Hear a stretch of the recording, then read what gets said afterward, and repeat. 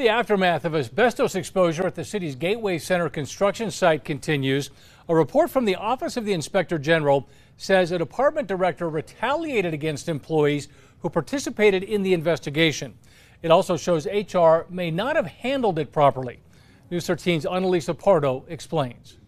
The problems at the Gateway Center continue to come under scrutiny after the city's Inspector General and a News 13 Larry Barker investigation revealed asbestos problems at the city's Gateway Center in spring of this year. Now, a new OIG report says employees who participated in the original investigation into asbestos faced retaliation for their involvement. According to the report, one director became obsessed over who participated and in a, quote, heated meeting, accused an employee of giving letters to the OIG for that original investigation, slamming their fists on the table. A memo to HR says another employee stopped the meeting as it got heated, leading to the department director to get in that staffer's face. In the end, the OIG concluded there is evidence that the department director harassed city employees over their participation in the investigation.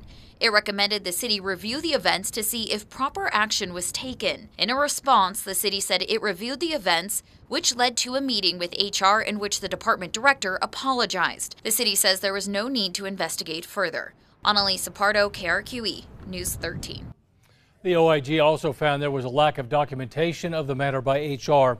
In response, the city said the issue involved an unclassified employee and HR was allowed to resolve the issue at the lowest level possible.